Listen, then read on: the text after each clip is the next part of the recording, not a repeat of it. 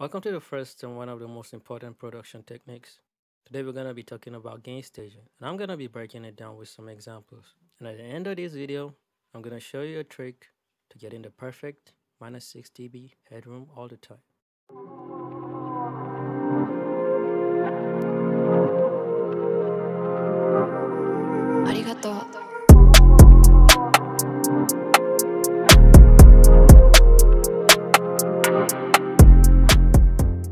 First of all, before anything, I want you to know that gain staging is not volume leveling, rather signal leveling. Let me explain. See, most samples you use, like drum sounds, like kick, snares, which have high dynamics, they come at normalized volume. If normalized is a bit confusing, let's say they come at a mastered level, and anything mastered is pretty cranked up, right? To get a clearer understanding of this concept, I have made a simple 8-bar loop which we are going to mix with the approach of gain staging. I'm going to play it without any processing or gain staging, and because of this, you're going to notice a loud blasting sound just smacking through your ears. It's best if you turn down your volume because it's pretty loud. I want you to look at the master and notice how it's jumping over the ceiling way past over 0 dB and causing extreme distortion.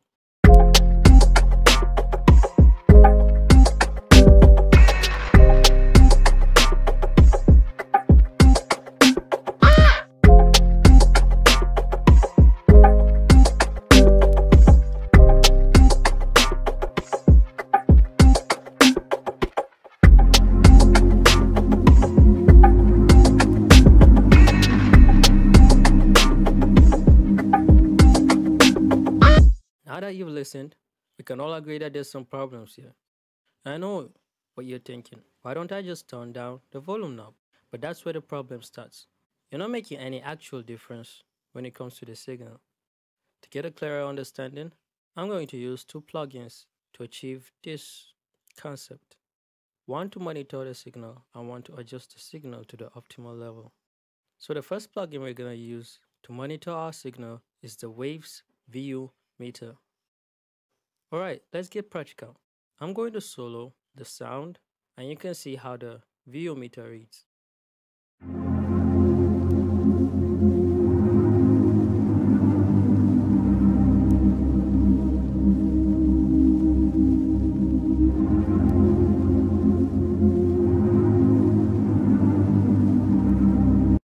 The signal was pushing all the way over the red mark. Now you might be wondering, what is then the right input for a good gain staging? Now if you're learning anything from this video, help me by subscribing to the channel and leaving a like. It helps my channel get more reach and helps people who want to learn more about production find this video easily. Now let's get back to where we were.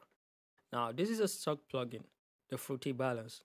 Most DAWs should have a gain plugin inbuilt, but don't worry if you don't have either of plugins because I have put out a free VU meter and a gain staging plugin that you can download for free. The link's in the description. Great. Now let's talk about analog and digital levels.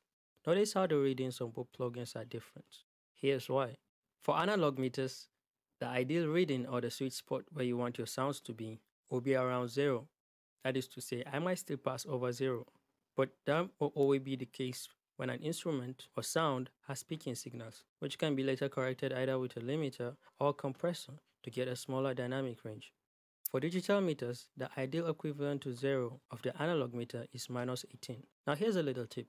Not all your drum sounds get to sit in the sweet spot, and that's okay. And when using a digital meter, from -18 to -12 should be your workstation. Now the next question is, when and where do I gain stage? Well, it's pretty simple. Gain staging is the first process in a production sequence. You put it first on your plugin chain because the signal flows from top to bottom. In that way, it feeds your plugins the best signal in order for them to work at their best. Now let's gain stage this entire session, and I'll show you what I mean by the signal flow into other plugins. Now before I start, I want you to notice the levels on the master once again and see how it's peaking.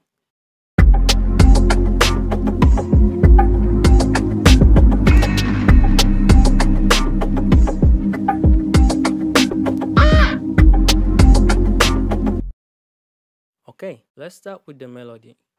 I'm going to add the VU meter and the Fruity Balance, and I'm going to add a graphical EQ to explain the signal flow.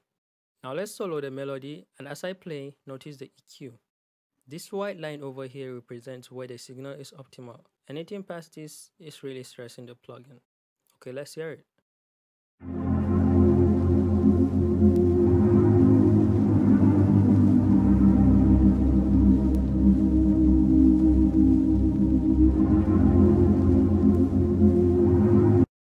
Okay, you've seen all the problems in all three plugins. Now let's fix this.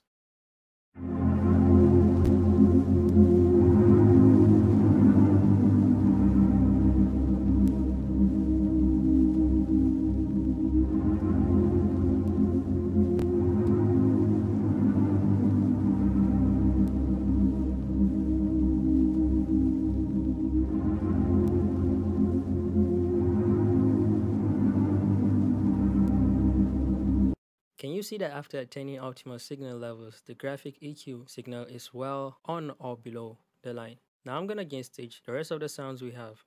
Great, now to check out the master signal.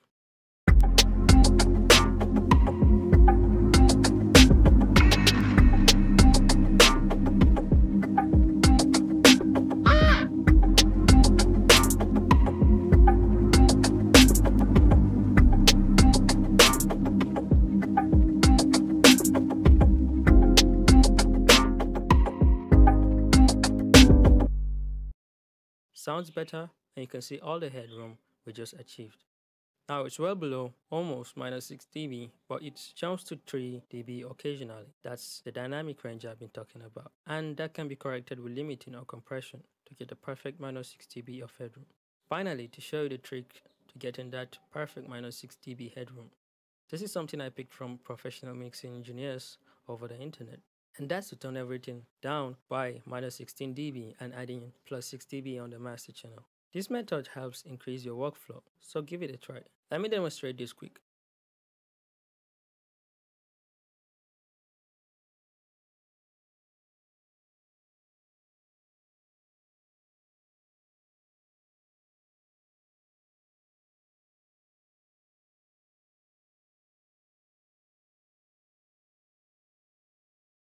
Alright, now let's say I do a quick mix.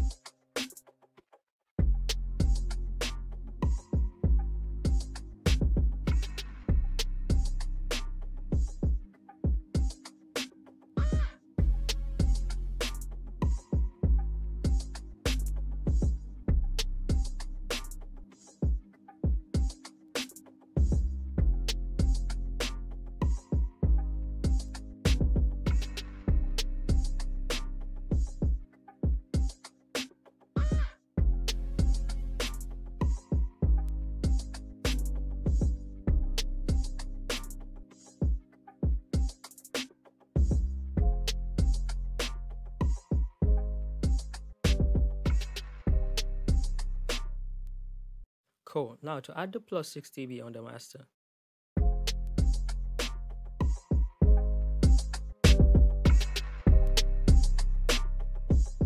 Let's now observe the levels on the master.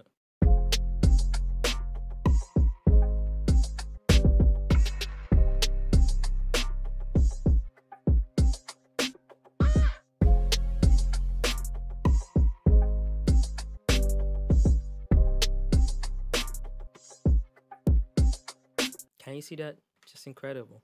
So once again, if you got anything from this video, I made by clicking the like and subscribe button. It really helps my channel with the YouTube algorithm. And if you'd like to see more content like this, just let me know in the comments.